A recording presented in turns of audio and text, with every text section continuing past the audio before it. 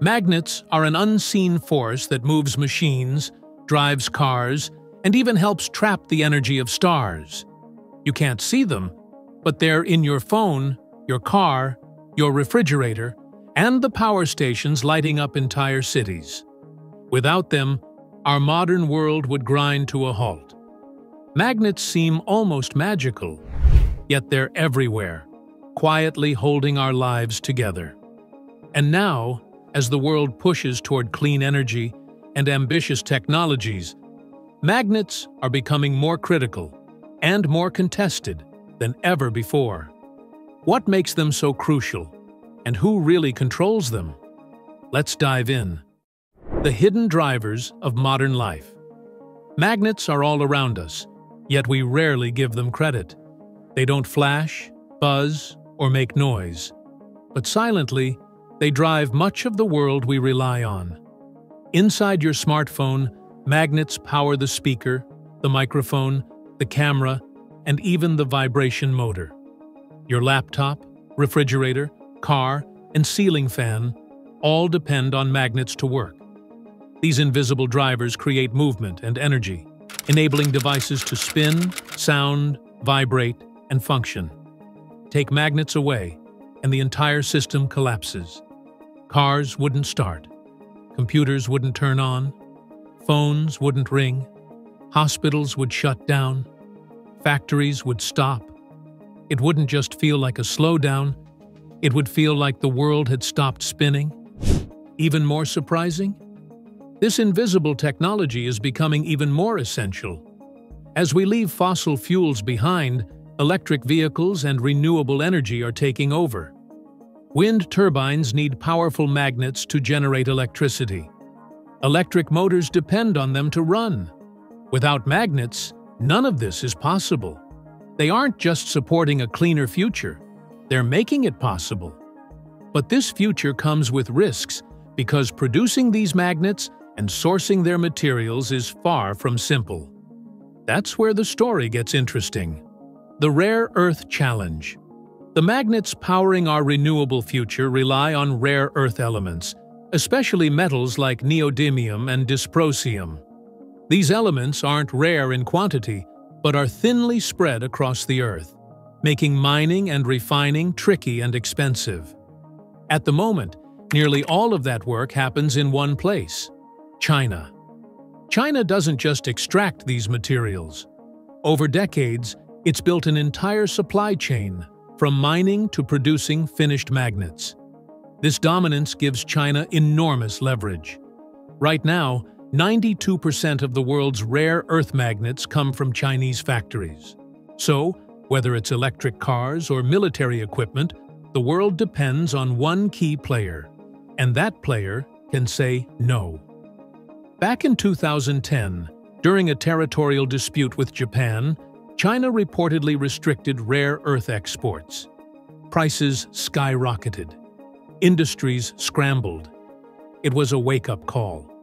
The world realized it wasn't just facing an energy transition, but a new kind of geopolitical struggle. Not fought over oil, but minerals. Today, nations are racing to secure their own supplies and invent alternatives. But challenging China's efficient system, that's proving harder than anyone expected. Searching for independence. In response to China's dominance, countries around the world are scrambling to find new sources of rare earths. Europe is especially feeling the heat. Despite its ambitious green energy plans, it has zero operational rare earth mines. That's why a remote site in Norway is drawing global attention. Beneath its surface could be Europe's largest rare earth deposit. But finding these elements is just step one. Turning raw ore into high-grade magnets is a long, expensive process. Environmental concerns fuel local protests. Building a supply chain from scratch requires massive investment and technical expertise. Norway's mine, for example, may not reach full production for at least a decade. But global climate goals demand action now, not in 10 years. Meanwhile, demand for rare earths keeps climbing. Driven by wind turbines, EVs, and defense technologies. So while countries dream of self-reliance, the road ahead is steep and slow. With climate deadlines and geopolitical pressures closing in, the world can't afford to wait. That's where science might hold a breakthrough, reinventing the magnet. What if rare earths weren't needed at all? That's the challenge scientists like Jianping Wang have been pursuing for years. At the University of Minnesota, he's developing a magnet made from iron and nitrogen, two of Earth's most abundant elements. The result? Iron nitride, a material that might one day replace rare earth magnets completely. But scaling this up has been tough. Iron nitride is hard to stabilize and even harder to mass produce. Still, Wang's persistence paid off. He and his team designed custom machines and perfected new techniques, gradually boosting the magnet's performance. Their success led to Niron Magnetics, a startup that's already raised over $100 million. Using a nanoparticle process, Niron now produces magnets without rare earths, targeting industries like electronics and audio first, with EVs on the horizon. Iron nitride isn't flawless. It struggles in high-intensity environments like motors.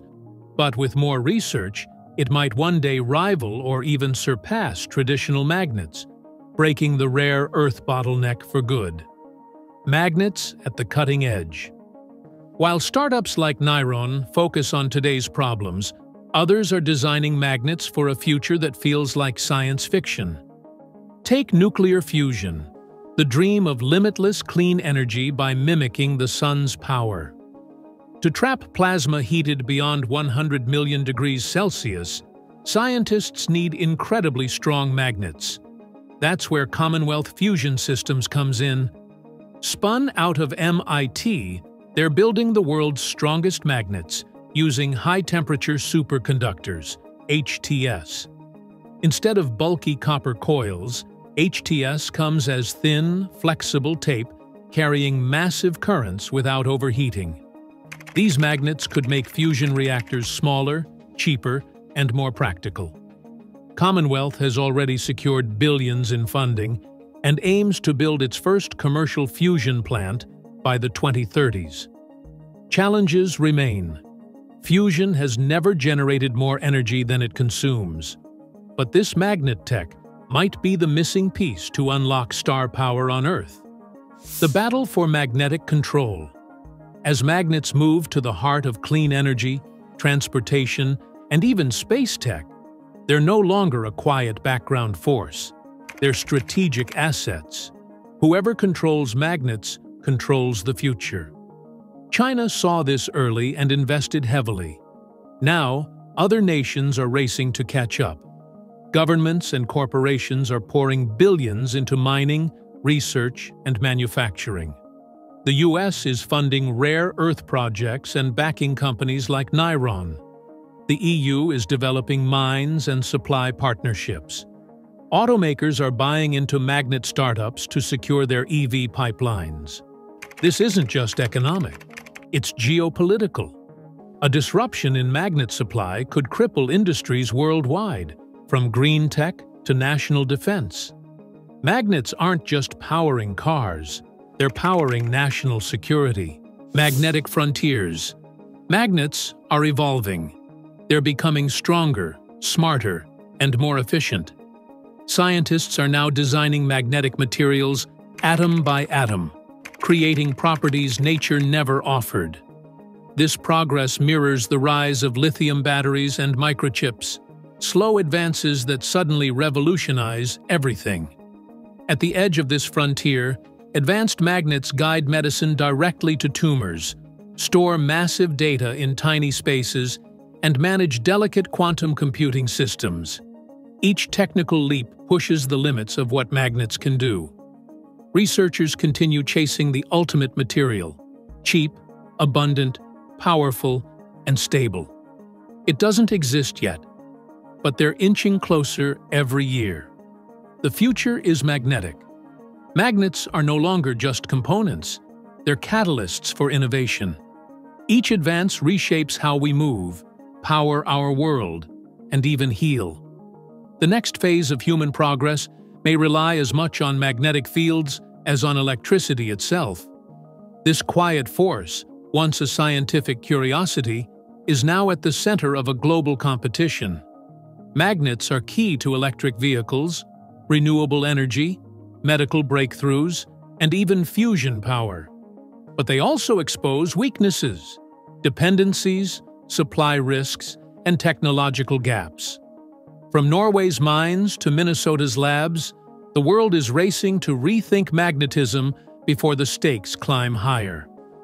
Whoever shapes the next generation of magnets won't just control machines, they'll shape the entire future. That future is already taking shape, one invisible force at a time. Let's keep watching.